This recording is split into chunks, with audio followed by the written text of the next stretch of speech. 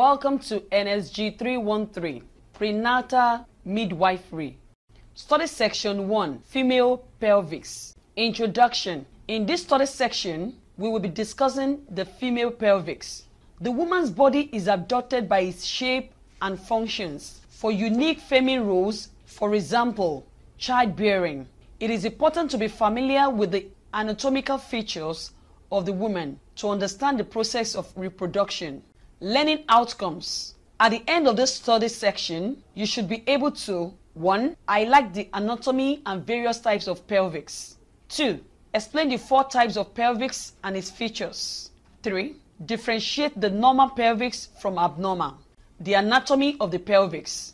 Below the anatomy of the pelvis and the various types will be explained.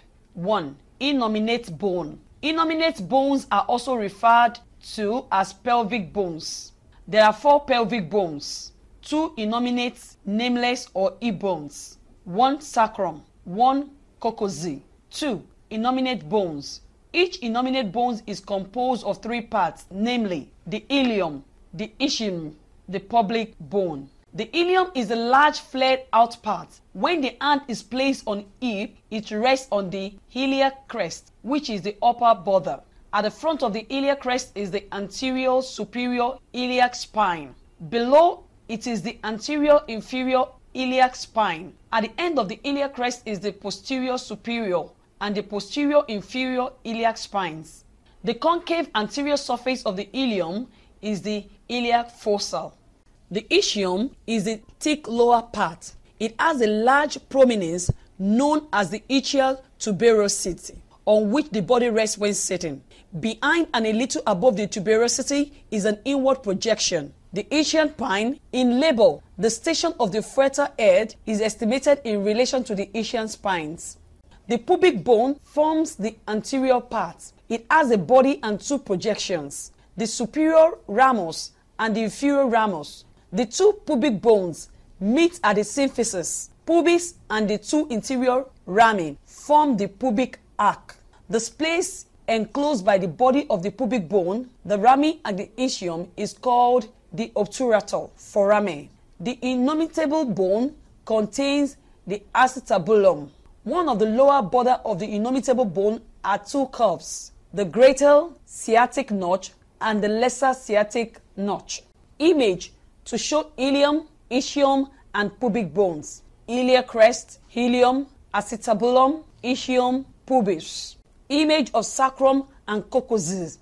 The pelvic joints. There are 4 pelvic joints, 1 symphysis pubis, 2 sacroiliac joints, 1 sacroiliac joint. The civic pubic is formed at the junction of the 2 pubic bones, which are united by a pad of cartilage, as shown by the image. The sacroiliac joints are the strongest joints in the body. They join the sacrum to the ilium and disconnect the spine to the pelvis. The sacrococcygeal joint is formed where the base of the coccyx articulates with the tip of the sacrum. During pregnancy, endocrine activities accuses the ligament to soften, which allows the joint to give. This may provide more room for the fetal head as it passes through the pelvis. The symphysis pubis may separate slightly in later pregnancy. If it widens appreciably, the degree of movement permitted may give rise to pain on walking. The sacrococcygeal joint permits the coccyx to be deflected backwards during the birth of the head. Pelvic ligaments. Each of the pelvic joints is held together by ligaments. Interpubic ligaments as the symphysis pubis, sacroiliac ligaments, sacrococcygeal ligaments, sacrotuberous ligaments, sacrosupinous ligaments. The sacrococcygeal joint is formed where the base of the coccyx articulates with the tip of the sacrum. During pregnancy, endocrine activities causes the ligament to soften, which allows the joint to give. This may provide more room for the fetal head as it passes through the pelvic. The symphysis pubis may separate slightly in later pregnancy. If it widens appreciably, the degree of movement permitted may give rise to pain on walking. The sacrococcygeal joint permits the coccyx to be deflected backward during the birth of the head. The sacrotuberous ligament runs from the sacrum to the ischial tuberosity, and the sacropenius ligaments form the sacrum to the ischial spine. Diagram. These two ligaments across the sciatic notch and form the posterior wall of the pelvic outlet.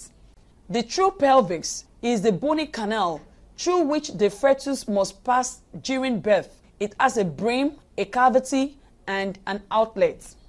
The pelvic brim is round except where the sacral promontory projects into it. The promontory and wings of the sacrum forms its posterior border. The iliac bones its lateral borders, and the pubic bones its anterior border. The landmarks on the pelvic brim are 1. Sacral promontory, 2. Sacral ala or wing, 3. Sacroiliac joints, 4. Iliopectine line, which is the edge formed at the inward aspect of the ilium, 5. Iliopectineal eminence, which is a roughened area formed where the superior ramus of the pubic bones meets the ilium, 6. Superior ramus of the pubic bone, 7. Upper inner border of the body of the pubic bone, 8. Upper inner border of the symphysis pubics. Diameters of the brim. 3 diameters are measured. The anteposterior diameter is a line from the sacral promontory to the upper border of the symphysis pubics. At the uppermost point of the symphysis pubic, it is called the anatomical conjugate and measures 12 cm. When it is taken to the posterior border of the upper surface, which is about 1.25 cm lower, it is called the obstetrical conjugate and measures 11 cm. The term true conjugate may be used to refer to either of these measurements. The diagonal diameters is also measured anterior-posteriorly from the lower border of the symphysis to the sacral promontory. It measures 12 to 13 cm.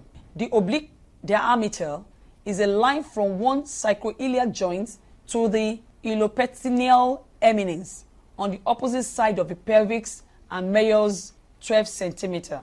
The transverse diameter. It is a line between the points furthest apart on the iliopectineal lines and measures 30 cm. Another dimension, the sacrocotyloid, passes from the sacral promontory to the iliopectineal eminence on each side and measures 9 to 7.5 cm.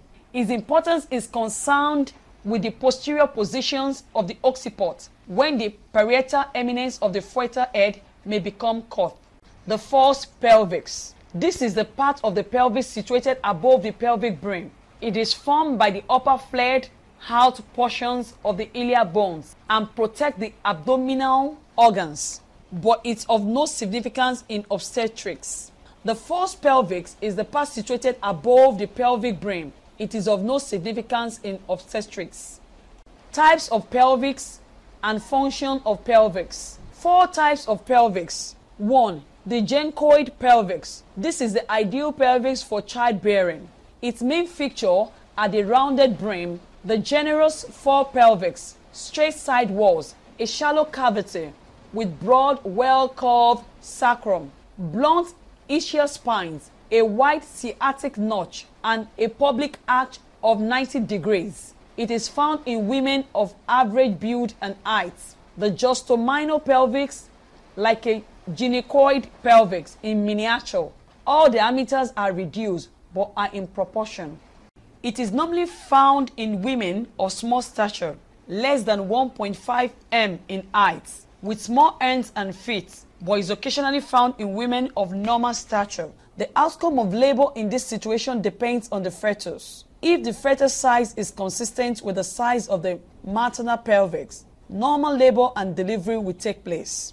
Features of the 4 types of pelvics. Features: gynecoid, android, anthropoid, pletopoid, brim, rounded, arch-shaped, long oval, kidney-shaped. 4 pelvics: generous, narrow, narrowed, wide, side walls, straight, convergent, divergent, divergent, ischial spines, blunt, prominent, blunt, blunt, sciatic notch, rounded, narrow, wide, wide, subpubic angle, 90 degree, 90 degree, 90 degree, 90 degree. Incidence 50%, 20%, 25%, 5%. 2.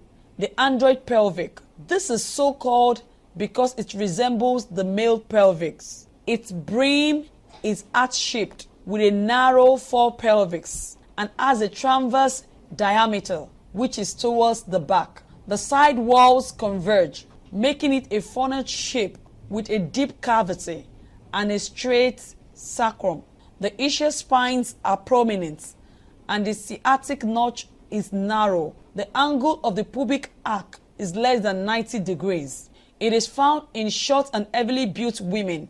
Android pelvis predisposes to an occiposterior position of the fetal head. 3. The anthropoid pelvis. This has a long oval brim in which the anteposterior diameter is longer than the transverse. The side walls diverge and the sacrum is long and deeply concave. The ischial spines are not prominent and the sciatic notch is very wide. As is the women with this type of pelvis tend to be tall with narrow shoulders. Labor does not usually present any difficulties. 4. The platypelioid pelvis. This flat pelvis has a kidney-shaped brim in which the anteposterior diameter is reduced and the sacrum is flat and the cavity shallow. The ischial spines are blunt and the sciatic notch and the subpubic angle are both wide. High assimilation pelvis. This occurs when the fifth lumbar vertebra is fused to the sacrum and the angle of inclination of the pelvic brim is increased. Engagement of the head is difficult, but once achieved, labor progresses normally. Deformed pelvis.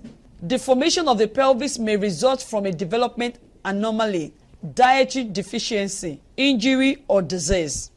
Diagram. The female pelvis. The feature of the female pelvis enhances the process of a childbirth, provided the fetal size is normal. Functions of the female pelvis. Primary function is to allow the movement of the body, especially walking and running. It permits the individual to sit and kneel, transmits the weight of the trunk to the leg, acting as a bridge between the femurs, and also takes the weight of the sitting body onto the ischial tuberosities. Protects the pelvic organs and abnormal organs. The female pelvis is adopted for childbearing. Study section summary. In this study section, you have learned that the features of the female pelvis facilitate the process of childbirth if the fetal size is normal. The pelvic bones, joints, ligaments, and normal shape facilitate the labor process. End of study section 1. Thank you for listening.